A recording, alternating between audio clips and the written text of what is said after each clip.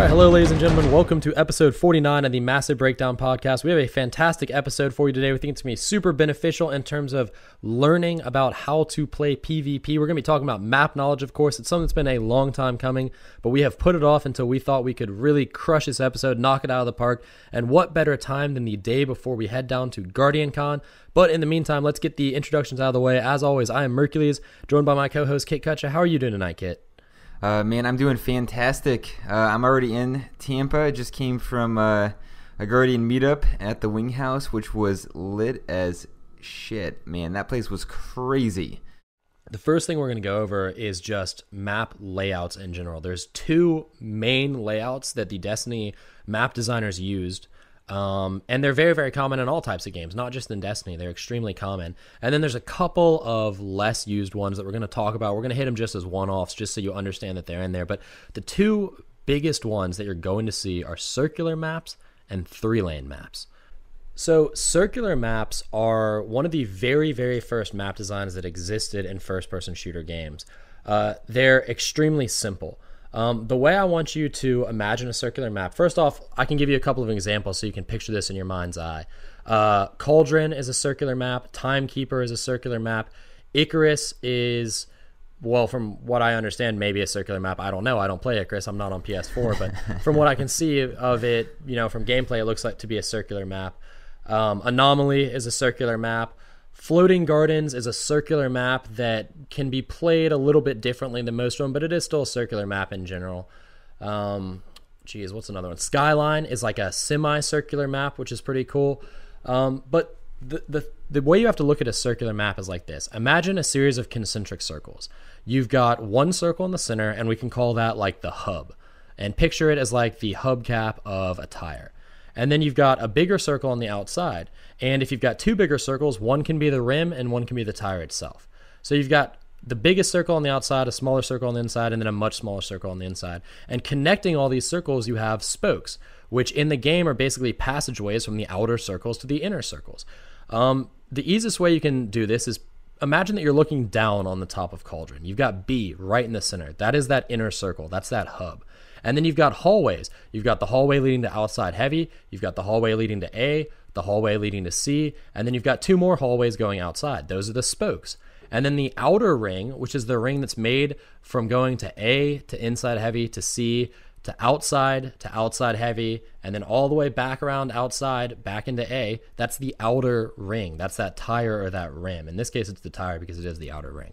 So that is a circular map right there. That is the basic layout. If you look at Timekeeper, it's the exact same way. You've got that inner section, which is kind of where B and the lobby are, and then you've got little hallways leading out and out and out. And then in Timekeeper, we actually do have like a rim and a tire. We have two different concentric circles because we have that crazy, I guess you could call it a beach.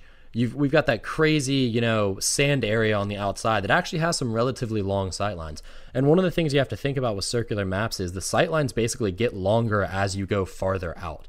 That center part is very tight, very claustrophobic. It's very chaotic. It's close range battles all day. Looking in the spokes towards the center from the outside, you get mid-range kind of, and then being all the way on the outside, you get the longest sightlines. But something that's very, very common with circular maps like Anomaly, like Timekeeper, like most of Floating Gardens is you don't have a ton of long sightlines. Because the maps are curved, the outer boundaries of the maps are curved, most of the sightlines are then also blocked off by the boundaries curving back in. So that's something that's very, very important to keep in mind when you're playing a circular map, with the exception basically of a few parts on the outer rim of circular maps. Long-range weapons aren't necessarily the way to go on those, if you know what I'm talking about. Yeah, the thing that I always find on a circular map is that it does tend to drive conflict toward the center and in a very a mobile or a rotating manner. You don't necessarily have kind of a clear conflict zone except right in the middle there where it's all kind of moving in a circle around that central zone. The way I look at it is if you take the hub and then you take the spokes and you take the outer thing, in between each one of those spokes is what's basically what I'd call a quadrant. Imagine it looking like a slice of pie, basically. And I find that with circular maps, there's always pitched battle directly in the center in the hub. And then the rest of the battle kind of wraps around and moves through those quadrants. Sometimes it flows into the hub, sometimes it flows a little bit out of the hub, but the battle basically rotates around those quadrants. Yep. There's not really like a, this is my side, this is your side, we defend this side, we attack this side. It kind of circles around the hub. And that, I think, is a major defining difference between circular maps and the next type of map we're going to talk about, 3 lanes. But before we get into that, I just want to, I want to summarize basically what it is with circular maps. So circular maps, it's the hub in the center, spokes going to the outside, and depending on the number of circular lanes we have on the outside, the next biggest one would be the rim, the one after that would be the tire, all right? So that's the layout. The battle types, it's pretty much close range on the inside 100% of the time. You can get mid-range on the outside, but the vast majority of the time, you're not going to have super long sight lines. There are a couple of exceptions to that. Outside on Skyline has some okay long sight lines. From top B on Floating Gardens, looking down onto the Alpha and Bravo spawns is an okay long sight line. But the thing is, those are pretty easily avoidable just by pushing into the center of the hub. And then again, there's not like a defined front, like a line where a team attacks and defends on either side. There's quadrants around the hub, and the battle kind of rotates through those quadrants. So those are the things I think you really need to understand about circular maps to kind of grasp what their actual concept is. Yeah, I think you really nailed that there. So I guess moving into 3-lane maps, let's break them down in the same way here. So just first off, a couple examples of some 3-lane maps for you. Some good ones that come to mind would be Asylum, Bannerfall, Black Shield, and Pantheon, of course, is really a classic 3-lane map as well. So 3-lane maps really come in a couple of different shapes. The most defining part of that shape is that there's going to be like a square, a rectangle, or a diamond with a cross in the middle. So for an example of a diamond-shaped map, you would look at Asylum, where you have kind of a straight line through the middle from Alpha to Bravo, and then you're going to have two outer lanes that are going to be kind of making the outside points of that diamond, going up to up to B inside, and then down through Atrium, and then back in to Bravo spawn through your C flag area. So that kind of defines a diamond-shaped 3-lane map. You could also have a rectangular 3-lane map. For a good example of a rectangular 3-lane map, we could look at Burning Shrine, which is going to have 2 very long outside lanes running from Alpha to C flag and from Bravo to A flag, and then a central lane right down the middle from Heavy to Heavy. And that's going to have a couple of different crosses inside it. So that's the other thing to know about a 3-lane map. There can be more than one crosses. You can have really as many as the map designers want to make. So like on Burning Shrine, you really have 3. One running from outside A to outside C, one running through the pillar room, and then one running through the inside platform and inside Heavy. And then you can also have a square-shaped 3-lane map. So a really simple example of that would just be Black Shield. While if you look at the map itself, it does not look very square-shaped. If you look at what you're actually playing, the space you're using, you're essentially going to have 3 lanes running from A to C through inside, running across B, and then running across outside Heavy. It makes it very square-shaped if you look at the space that you're actually using in combat on that map. So I feel like this is something we probably should have defined earlier, but lanes themselves, I don't know if we talked about the definition of that. I don't think we did. It's because we talk about it so much that we just, know what we're talking about when we mention a lane. A lane is basically a path that you can take to travel through the map, and it's not an out-of-the-way path. It's a path that is designed for you to move from one point in the map to another. And the way lanes work is they move in the direction between the 2 spawns. So if you have Alpha spawn on the left and Bravo spawn on the right, the lanes move between Alpha and Bravo spawn from one to the other. Then the cross lanes that we're talking about are lanes that intersect those, normally at a 90-degree angle. So, the Black Shield example you just gave, you've got Alpha over here on the left, Yep. And then you've got a lane going through, just like what you said, going through inside to Bravo. That's the first lane. You've got a lane going across B. That's the second lane. You've got a lane going from outside special to outside special on either side. That's the third lane. This is where the 3-lane design comes from. Then you also have the lanes going from alpha to outside special, from Charlie to outside special, and from heavy to heavy. Those are the cross lanes. So on Black Shield, it's 3 lanes, and then it's got 3 crossing lanes. Yep. On Bannerfall, it's the same thing. On Asylum, however, there's only that 1 crossing lane. It's just going from B to Atrium to low heavy. There aren't really crossing lanes by Bravo or by Alpha Spawn because there's not too much useful space back there. So there's only 1 crossing lane. And then, just like Kutch was saying, on Pantheon, you've got 5 crossing lanes. Yeah. You've got the 3 going from Alpha to Bravo and from Bravo to Alpha, those spawns. But then you've got, the bridge on the inside. You've got inside heavy that's a cross lane. You've got pillar room that's a cross lane. You've got outside heavy that's a cross lane. And then you've got all the way down in the sand that's another cross lane. So you've got 5 cross lanes up there. So you can go all the way from 1 cross lane to 5 cross lanes, at least that we've seen in Destiny. Yep, yeah, and there are a number of examples of those, like we could say Pantheon, Frontier, both have 5 cross lanes. There are a lot of different examples. I think, too, those cross lanes are kind of a way to tell the difference between like the diamond, the square, and the rectangular-shaped 3-lane maps. So your diamond-shaped maps, I think in general, are only going to have that 1 main cross lane. The other lanes are going to be angling out from that center starting point. And with the square maps, of course, they're going to be shaped like a square, so it's pretty much going to be 3 by 3. And then, of course, the rectangular maps are going to tend to have 5 crossing lanes because they're going to be longer than they are wide. And so, like, Pantheon, Burning Shrine, obviously, we've been talking about a lot. It's a great example of that as well.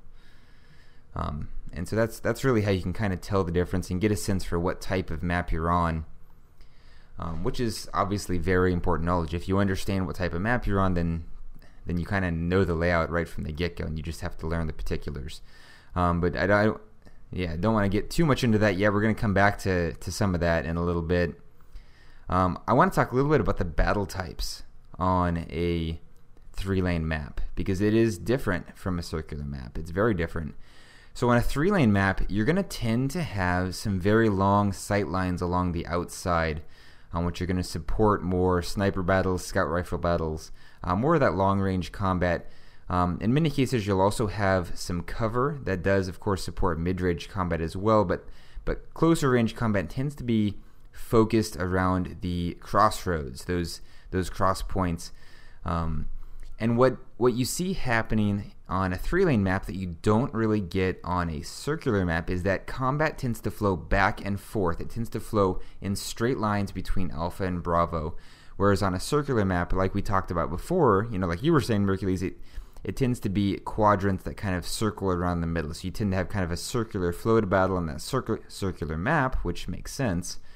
Whereas on a 3-lane map, it tends to be more of a defined front that you're going to be attempting to either defend if you're getting pushed back, or that you're going to be attempting to push forward in order to take control of more map and obviously, hopefully for you, spawn trap your enemies so that they are forced to make bad decisions and fight from a disadvantageous position. Yeah, exactly right. So the best way you can look at it is like it's a front. And we'll just use Burning Shrine as an example because it's one of the easiest ones to visualize for a lot of players. So if you start at Bravo and you start to push out, the middle of the cross lanes is right going through that pillar room. Yep.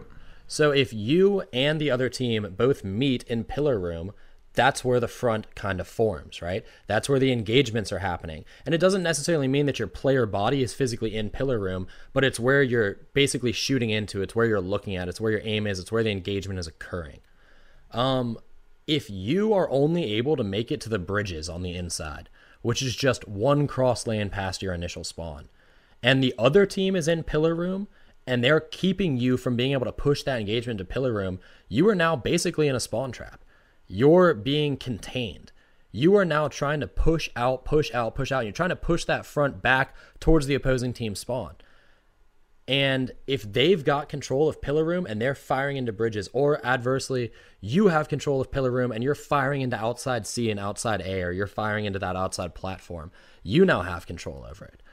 However, if you push too far, for example, if you start on Alpha, which is the outside spawn on Burning Shrine, and you push all the way up to inside bridge, and it's any game type that allows for free-flowing spawns, you're going to flip the spawn. Super important to know that. So good teams will recognize how far up they can push to trap the other team and keep them. The other team now has to press and try to get out.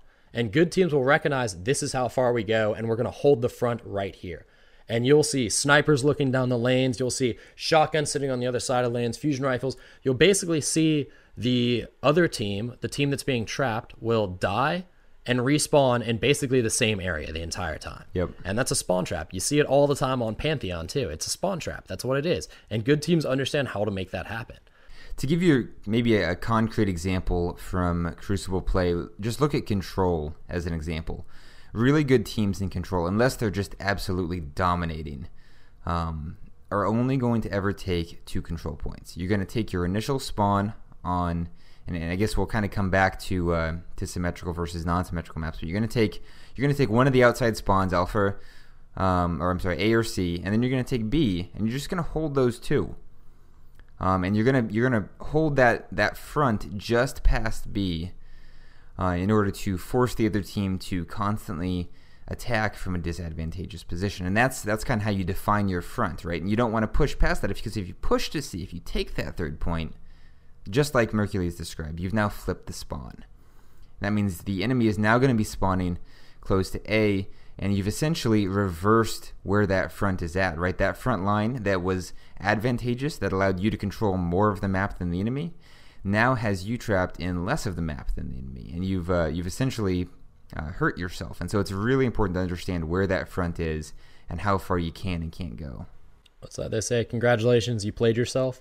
If you flip the spawns, congratulations, you played yourself. Yeah. That's the way it works. Don't flip the spawns. Don't do it. Don't take the 3rd point. Don't push too aggressively. The whole reason, and what's funny is it comes down to predictability. The whole reason you want to hold that front is so that you know exactly where the enemy is going to be coming from. You are never surprised. You are the person looking at the corner knowing someone is going to run around it. And we're going to talk about that in fantastic depth later on in the episode, but that's what it is. You don't want to be surprised. You want the enemy to be predictable. If you know where they're spawning and where they're coming from, you can predict what they're going to do. And good players can do it with near 100% certainty.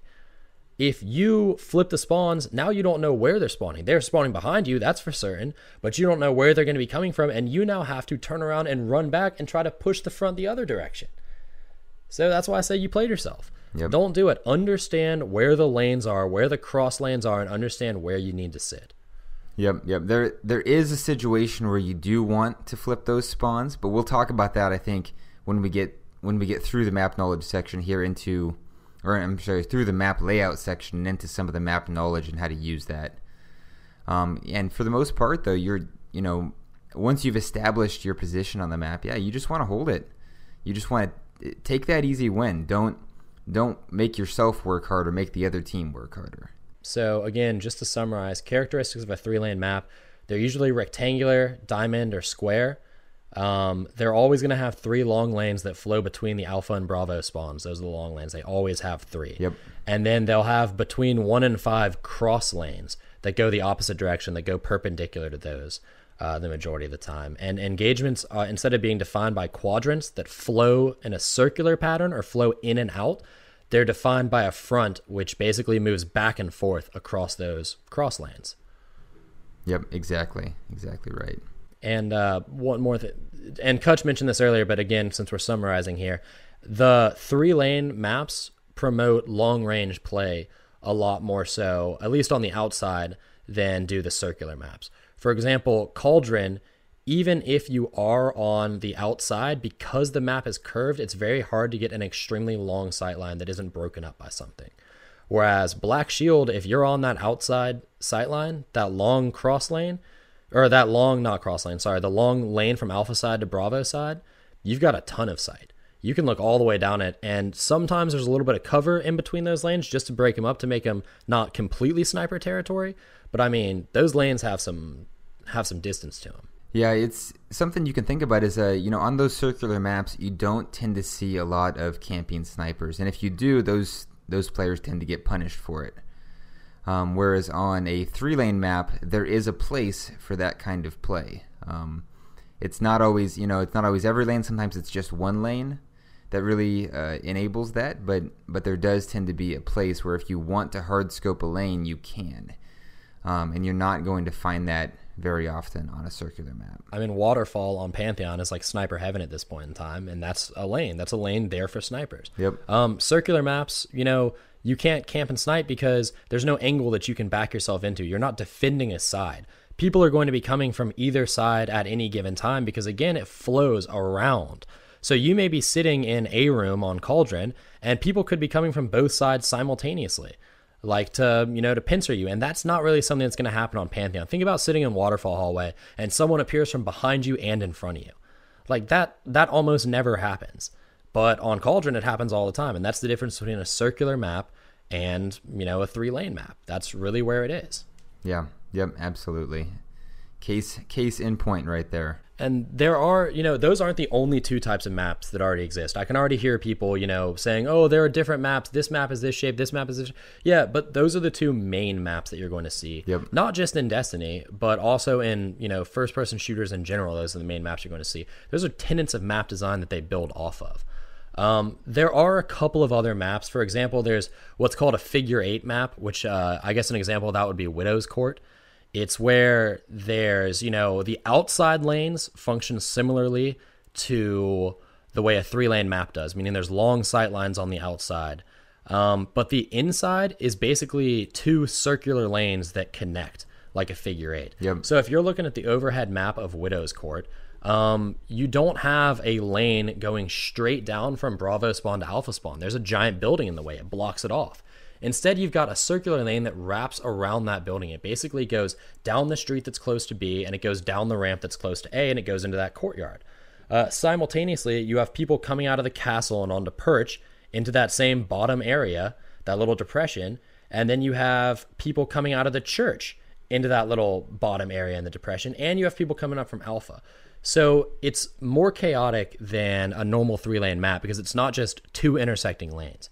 You've got a bunch of lanes all coming into one place. So the center is quite chaotic, but because the center is not, a capture point, bottom street, that little depression in Widow's Court is not useful space. You don't need to be down there. But what it is people are fighting across that space, if that makes sense. So instead of just having 2 lanes intersect, in this case, we've got what basically equates to 3 full lanes intersecting.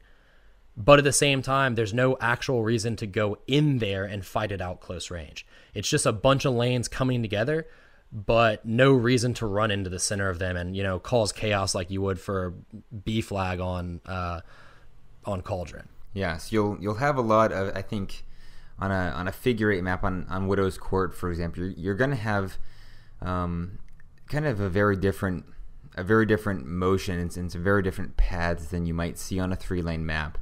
You're going to be moving at a lot more angles, but it's not a circular map either because you're not necessarily fighting in quadrants in the same way that you do on a circular map. It's a different sensibility. The whole point of difference from a circular map and a figure 8 map is a circular map, you're fighting inside the circles, just like you said, inside the quadrants. Yep. On a figure 8 map, you're following those lanes. They are defined lanes.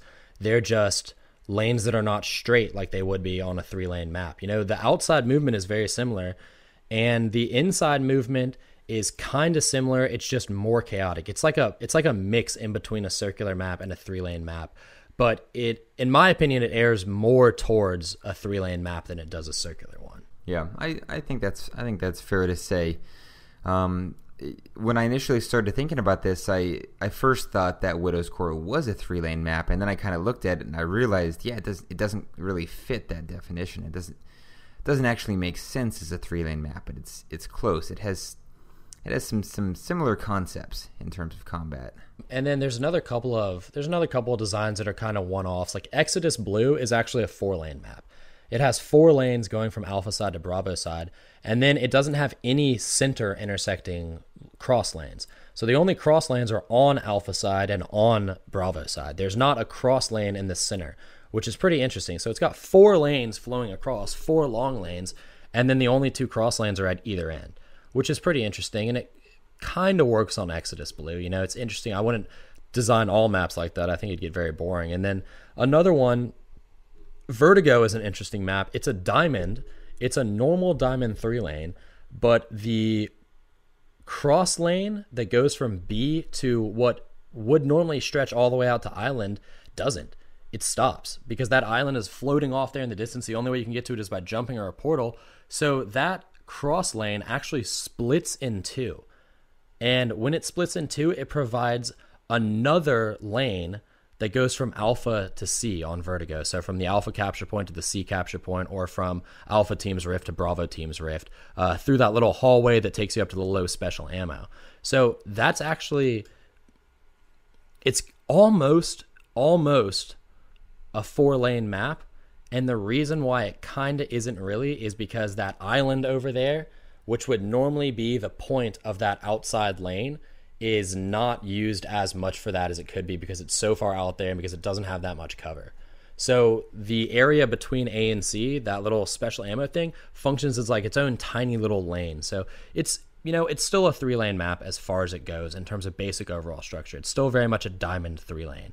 You know, you've got that center path that goes directly from alpha spawn to Bravo spawn, down through bottom mid. And then you've got the one that goes up to B, up to portal basically, and then down. And that part is 100% normal for a 3-lane. It's the other side where the designers try to throw a little funny junk at us, basically. Yeah, looking at it, it's a little weird. It almost looks like a sideways kind of double diamond. It really throws you off. But then if you think about it, yeah, you're not really using that island as the outside of the 3-lane. You're kind of, it's an odd little it's an odd little bit of architecture. It kind of throws things off a little bit, but yeah, it really plays much more like a standard diamond 3-lane would. Then you'd think it would. Looking at it from the sky, it looks weirder than it does in actual gameplay. And so those are just some of the one-offs. And there's obviously more that could be talked about, but we don't have time to talk about every single map in the game. We just want to give you examples so you could look at it on your own. And you know, now, so knowing the layout of a map is the first step in the battle, and it is probably the most important thing, but there's a lot more to map knowledge than just layouts. In fact, there's a ton of stuff besides the layouts. You know, knowing the layout gives you the characteristics. You know what battle types there are going to be. You know whether it's going to be rotating or whether it's going to be frontal. You know what weapons you can bring into what areas. But that's only, like I said, that's only the first part.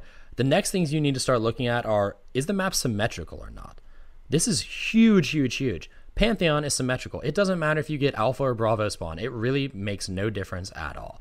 Bannerfall is symmetrical. It doesn't matter which side you get. Now, are there small little differences? Of course there are, but they don't really matter.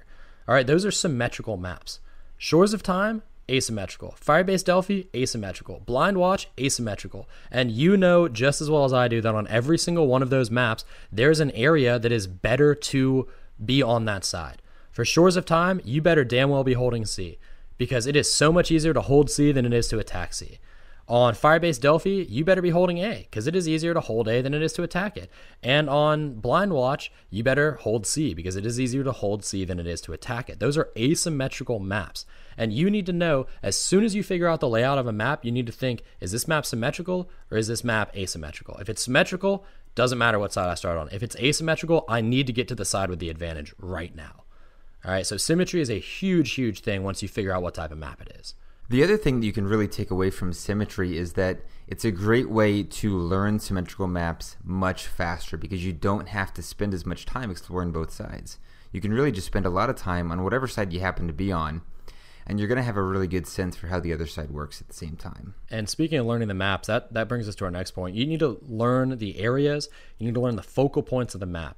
And the reason why is because that's what gives you situational awareness. The sooner you know the areas of the map, and you do that by looking at focal points, you find something that stands out, and there's something that stands out in every individual section of a map. They're put there on purpose by map designers so that players can learn where they are and so they can orient themselves much quicker. If you make a conscious effort to notice these things, you call attention to them, your situational awareness will skyrocket. You'll spawn, and instead of wondering, shit, where am I right now? You'll see, oh, there's a water tower. I'm by this part of the map because I know where water tower is. And not only that, but when you're playing with teammates, call outs don't do anything if you say, oh, over here, over here. No, you don't say over here. You say on C, on B, on low heavy, on water tower, something like that.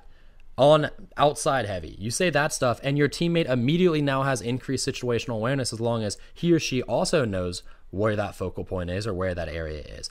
The second you learn the areas, call outs mean more to you. They mean more to your teammates. Your situational awareness just gets exponentially bigger when you learn the areas of the map, and you do that by looking for focal points. Something I want to draw, I think, everyone's attention to especially on 3-lane maps. Circular maps, I think, are a little bit different, but have some of the same concepts. But these focal points tend to be at crossroads. They tend to be along, one of your main lanes and then one of the cross lanes meeting, and you tend to have a very clear visual focal point. Now, there are going to be other callouts that you're going to want to learn as well, but just take Burning Shrine as a great example of this. So you've got your first cross lane. If you're coming from Alpha, you're going to have that outside platform, outside heavy, is going to be meeting right at that first crossroads. Moving in, then you've got Pillar Room right on B. So you can call it B, you can call it Pillar, but there's a very clear visual focal point, even for somebody who's only been on that map once. If you say Pillar, they're going to know where you are. Moving past that, you've got Bridges, another very clear, easily differentiated focal point. It's a very easy thing to figure out. Okay, if I say Bridges, even somebody, like I said, who's only been on the map once is going to know where those bridges are. It's going to be very easy for them to understand and to gain awareness from that call out. And then inside platform or inside heavy, another obvious call out, another cross lane right there. And then, of course, I guess I skipped outside heavy, or maybe just outside. That back alpha cross lane that maybe doesn't see as much play unless you're trying to snipe in the sun. So just as a great example of how you can take one map, break it down, and figure out what are the easy visual focal points I can use for callouts. And once you start learning areas, you're also going to start learning which areas are better for you to attack, which areas are better for you to defend.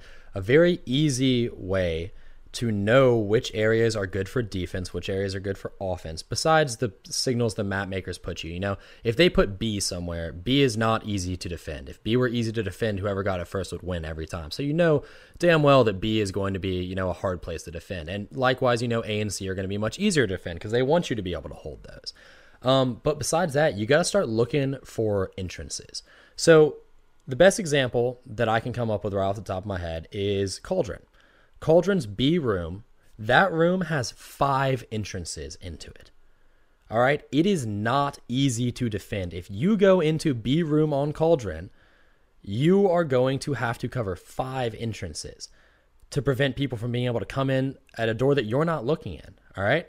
So you need to think, is it smart to go in and try to defend B with my life, or is that not a good place to go defend? Conversely, on Black Shield, inside only has 3 entrances.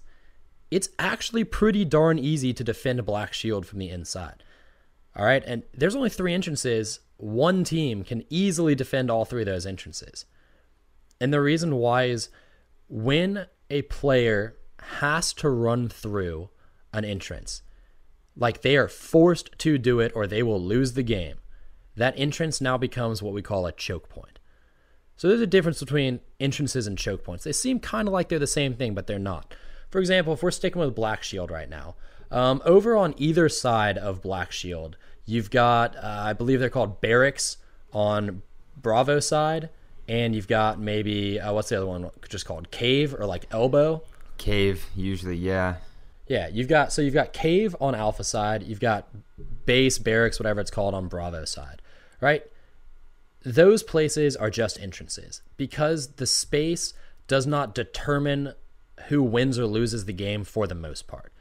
So if you are walking through one of those things, you're walking through an entrance. However, if you are holding inside on Firebase Delphi, A door and C door are now choke points because the other team has to come through there to beat you. So that's the difference between a choke point and an entrance. An entrance, you can walk through it.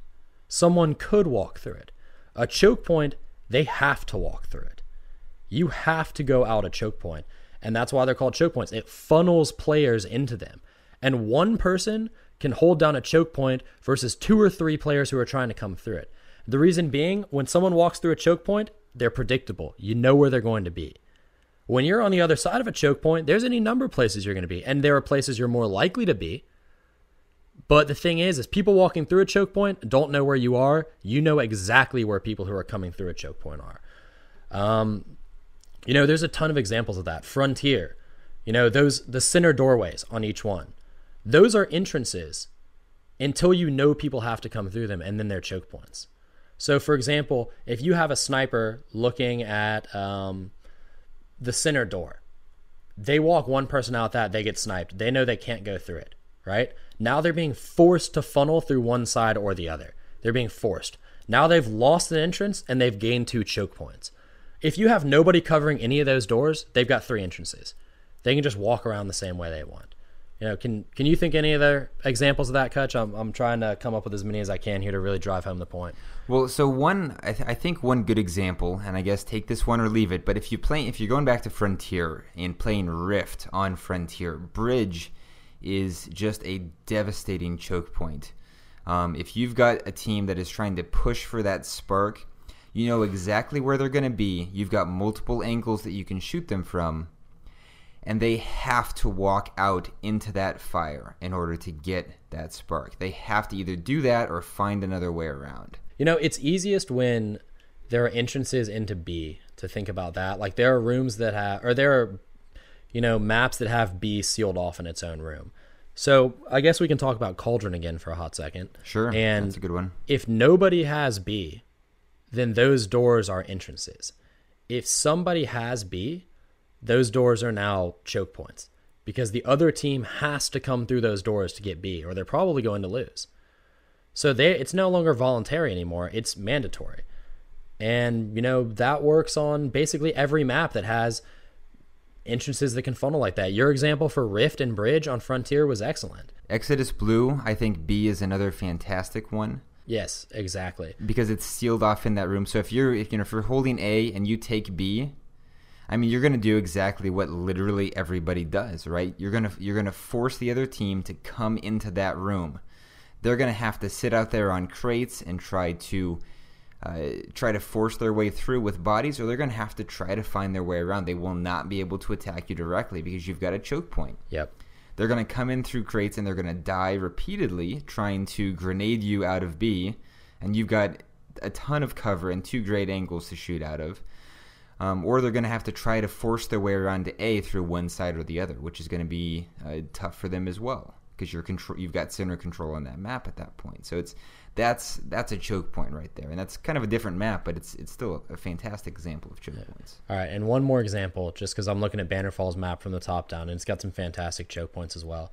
So at the beginning of the game, all those tunnels, arches, balcony, alley, those are all entrances or exits. As soon as you take that front and you push them back into their spawn, those all become choke points. Because the only way they can win is by going out of those doors and pushing out, and you're looking at those doors knowing full well that they're going to be coming out of them. So they're no longer an entrance now. They are now a choke point. They have to go through them. You know they're going to go through them. Right? So that's just another example. So the difference between entrances and choke points, again, to summarize, entrances are voluntary. Someone can come through an entrance. A choke point is mandatory. They will come through that entrance. Does that make sense? Yeah, I think that really sums it up to its most the most core part of that concept.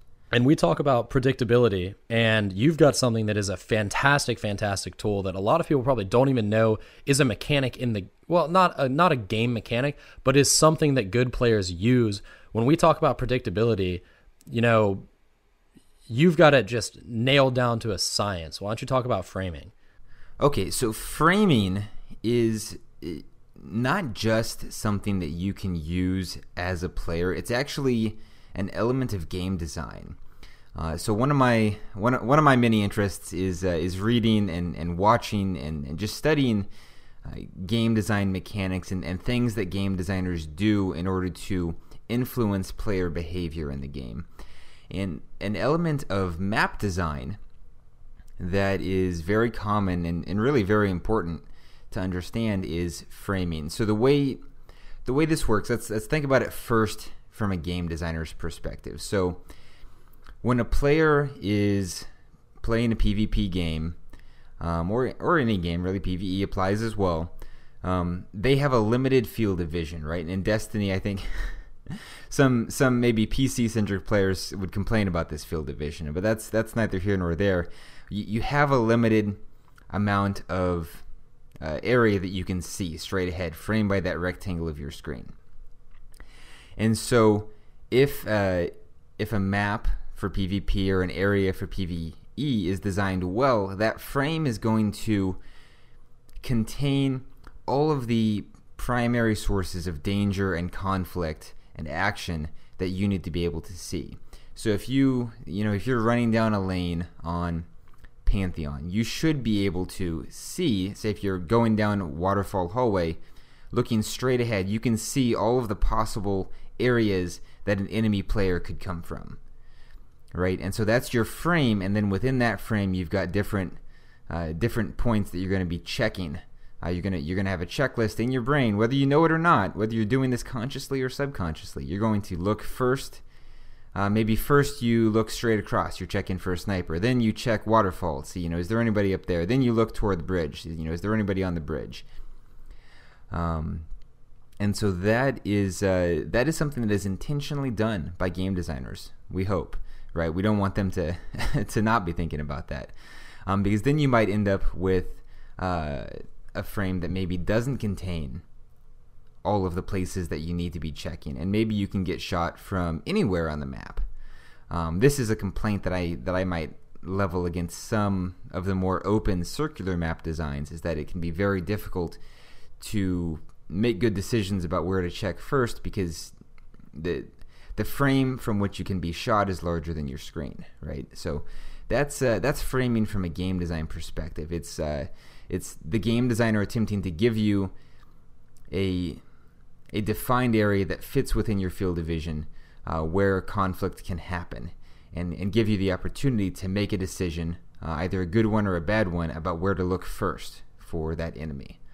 And so as a player, if you know about that, you can consciously take advantage of it. If you know that on a given map, you turn down a hallway, you have, say, let's use again Waterfall Hallway because it's a very simple frame to look at. You have, essentially 3 places that enemies could be. They can be at the other end of the hallway, they can be up on Waterfall, or they can be on Bridge, right?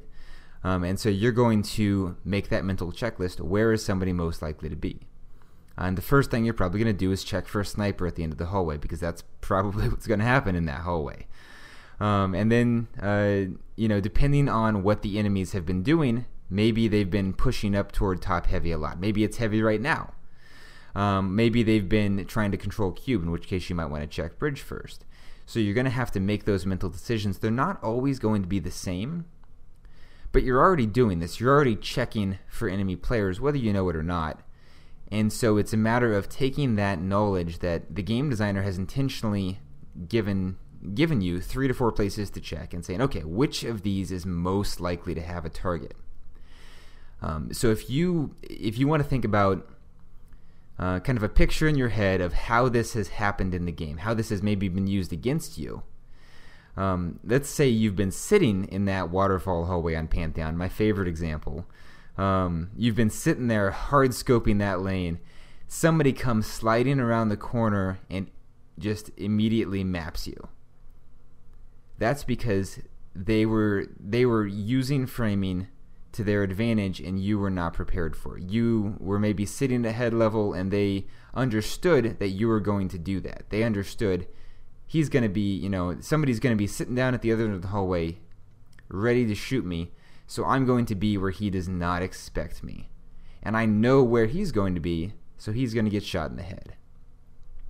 And that can happen around any corner, on any map. If you understand where enemy players are likely to be, and you come around that corner aiming at the first place that somebody is most likely to be and ready to immediately check the second place and the third place, you stand a much better chance of staying alive, of getting a kill, and of winning that game. And conversely, we talked about choke points. Choke points are an excellent example of framing because it gives you an even narrower group of areas where an enemy player could be coming from. Generally, only one. And then it's just figuring out, are they going to be sliding or are they going to be walking around the corner? And that's maybe a judgment call. And maybe depends more on the enemy player than anything else. But that's an example of how to use framing to your advantage. It's a huge difference between good players and bad players. A bad player walks around a corner and looks around. A good player walks around a corner and is already looking where he goes. And it becomes a game of, 4D chess. A good player is 10 steps ahead of a bad player, and the bad player doesn't even know what game they're playing, basically. Like, the good player knows from experience and from observing the map where the most logical place is to be when you're defending. When you are the person who is walking around the corner, you have to know where the person who's looking at the corner is going to be. And vice versa, it's the same thing. If you are defending a corner, you have to know where the most likely spot is for the person to walk around that corner. Bad players don't understand that a lot, and it takes them a long time to pick up the knowledge. Good players grasp it very quickly and immediately know it, and then they can start playing on that. They can say, this player thinks I'm going to come around the corner right here, because it would make the most sense to do that. I'm going to do something else and catch him off guard. That's why I'm saying it starts to become a mental game at that point in time. Yeah. And good players don't walk around corners. They slide around corners or they jump around corners. Why? Because bad players walk around corners. Yeah. If you can put your opponent off guard by coming at them from an angle that they don't expect. If you can find an angle in that frame that they don't think you can hit them from, then you have the advantage. You have the edge at that point. But you only get that when you understand where their frame of vision is, where it is that they're looking, what they can see, and what angles are most likely to be logical. So you have to have a little empathy for the other player. You have to be able to see the world as they see it. And some of that comes from experience, and some of that you can kind of kickstart by understanding how maps work and how maps are laid out. Because choke points, they're doing the framing for you.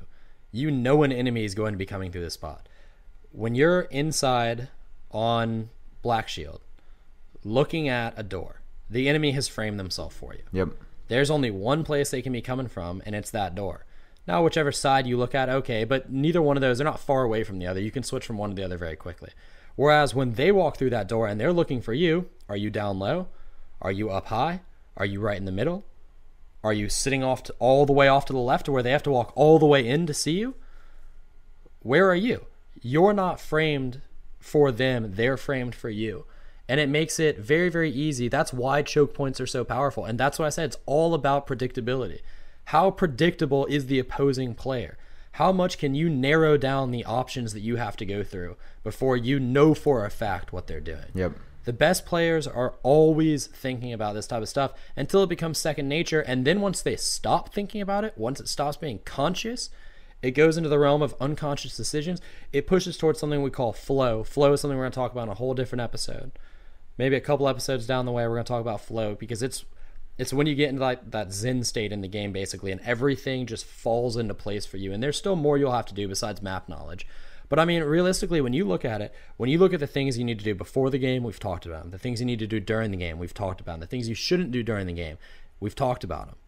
The weapons you should use, we've talked about. Now we're talking about the map knowledge. You take all these things, you put them all together, and you're almost there once you start actually having it happen. It's exciting for me to talk about all this stuff because, the fastest way you learn something is by teaching it. And since I've been doing these podcasts, I myself have been thinking, oh crap, I need to do this more. Or I need to focus more on this. I'm getting better as a player by doing these podcasts. And I really hope you guys are too, because, these are knowledge bombs we're dropping here. Yeah, it's really amazing how you can take just really kind of digging into and studying some of these topics. And even if you're a casual player, if you're somebody like me who plays maybe 5 to 10 hours a week when things are slow, maybe 10 to 20 Once up the new drops, you can still keep up with people who are hardcore, who are going 30, 40 hours a week. If you are thinking about these things consciously, you can really kickstart your own progress and push yourself further just by being a little bit more thoughtful about it. And taking this concept of framing, it really ties into everything else. I know, Merc, you've got some other topics that are really, I think, play into it as well. You already talked about symmetry. Symmetry is really fantastic. A symmetrical map makes everything easy for you. Once you understand, like I said, half the map, you know how the other half is framed.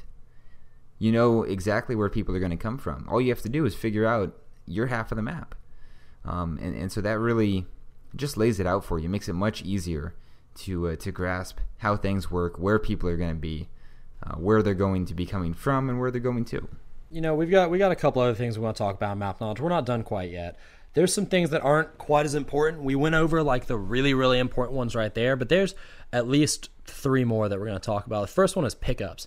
And in Halo, these were incredibly important. In Destiny, a little bit less so. In Destiny 2, they're going to go back to being pretty important. Pickups, special ammo, heavy ammo. That's what it is. At this point in time, special ammo is more important than it used to be, but it's still relatively easy to come by. But you need to be aware of where the special ammo is. If you don't know where it is, it's no fun to be running around out of ammo.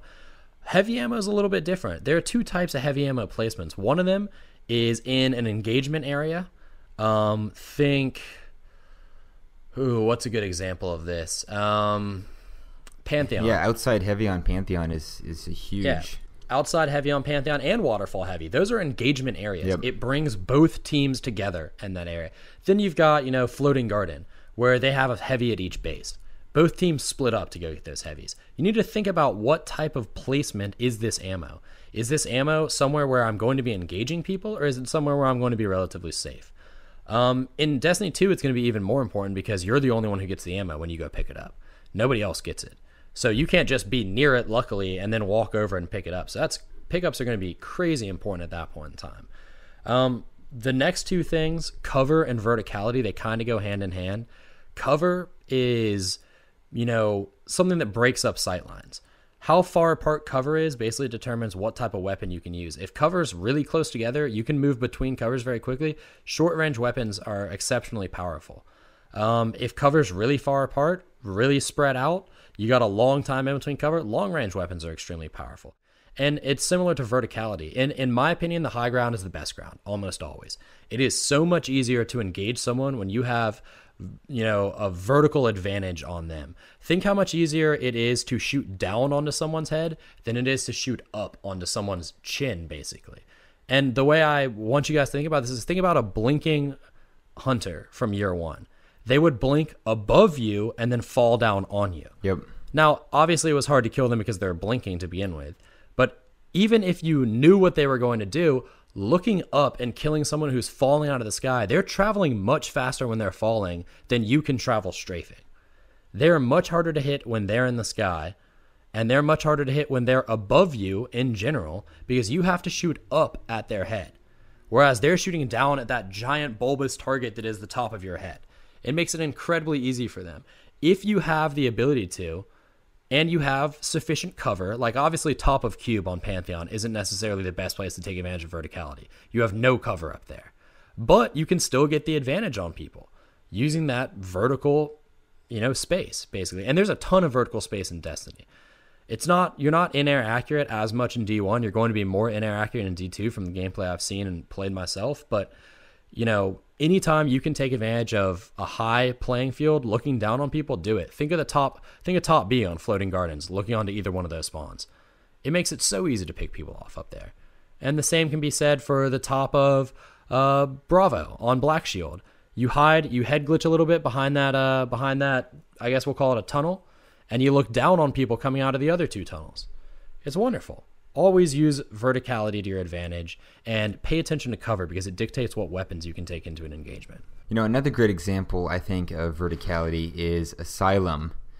You don't tend to see a lot of people trying to hold Atrium, right? Now, part of that is that B flag is upstairs, right? But Even in Clash, people would rather be upstairs because it gives them an advantage. It's better to be able to shoot down into Straight, to shoot down into Bravo, or to shoot down into Alpha. It's much easier to hold that area and force people to come up against you. They have to jump up, which leaves them potentially vulnerable. They have to run up through choke points. That higher ground tends to give you a lot of advantages. And what's funny is B on Asylum actually has more entrances than Atrium does. It does. Atrium would be easier to defend, but again, it's that vertical advantage. People are looking down into Atrium. It's very easy to pick people off when they're down low like that. It is much harder to pick people off when they're up high. And there are obviously extenuating circumstances. It's not purely based just on the verticality of it. But I mean, you can go on any number of maps and look around. Balconies on Bannerfall, the porches on Bannerfall, Frontier, the top of the bridge. Yep. I mean, on top of Pride Rock, looking down, stuff like that. Rusted Lands, on top of the water tank, on top of the truck. You know, they're just an infinite number of places. On top of Pillar and Vertigo. Higher vertical space on top of B, looking down into top mid on Vertigo. Sorry, that's what I was talking about. I mean, there are a ton of places, a ton of examples where verticality can save your life, being higher than someone else, basically. Yeah, you're absolutely right. In a lot of cases, it's almost like giving yourself a free head glitch, right? You can just crouch up high. All they can see is just the barest part of your face. Even if they're crouching behind cover as well, you still have a better view of their head than they do of yours. So when you're thinking about a map, the first thing you need to think about is the layout. And the layout contains the characteristics of the map, meaning, you know, is it circular? Is it 3-lane? Is it something else? If it's circular, 3-lane, you know, if it's circular, where are the spokes? If it's 3-lane, where are the cross lanes? What are the battle types? Circular is more conducive to short and mid-range. And 3-lane is generally more conducive to a little bit longer in mid-range. There are obviously still some short-range areas, but think about the gun that you're going to be bringing into the engagement based on the map type. Is it going to be a front or quadrant battles? Are you going to be able to hunker down and defend something? Or are you going to have to be circling the map, running around through those quadrants? Those are the things you need to think about with a map layout. You think about, is it symmetrical? Where are the areas and focal points I can focus on? Where are the entrances? Can those entrances turn into choke points? Where are the pickups? And where's my cover and where's my verticality? Those are the things you need to focus on. If you just take away from the summary, if it was too long, didn't listen, you come straight to the end. That's what we talked about. There it is for you. Let me also recommend that you check us out at Destiny MVP. And if you're listening to this during Guardian Con, you might be in time to enter a couple of contests. So make sure you hit us up there. As always, we welcome all feedback through iTunes reviews, Twitter, Reddit, wherever you want to look us up. We're all over the place. So come find us, come say hi, and let us know what you thought.